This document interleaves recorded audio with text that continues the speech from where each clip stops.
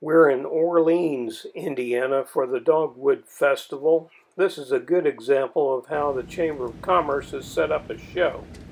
We have the food vendors surrounding three sides of a central square with carnival rides at the back.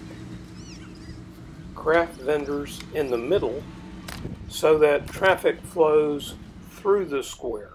Past the ubiquitous vendor tents, which are typically on a 10, 12, or larger rented space. What are the incomes for these little booths? Well, there's a often used formula for that, and that is your booth rent should be paid on day one, and 10 times your booth rent for the event is the minimum income you should expect to receive. The highest grossing sales are food, but you don't have to own a food truck. Jams, jellies, home-baked goods that you get a license for from your agricultural extension, food sells.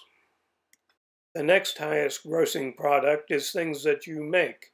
You can triple your income, and if you teach people how to make things, your booth rent may be free. Other successful vendors we've seen combine things they make with pallet goods they get from the liquidation industry. A pallet of socks, a pallet of jewelry, pallet of sporting goods. For instance, you can be in business overnight by buying a pallet of goods. For 13 years now, Connie and I have used the festival, fair, and show guides that each state produces to travel the country. We book a show and let it pay for our transportation and travel costs.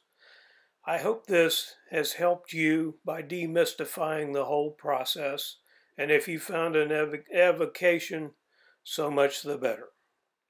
God bless you.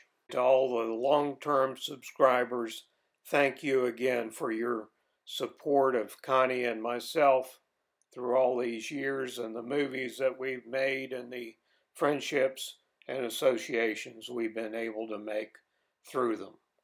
Thank you again.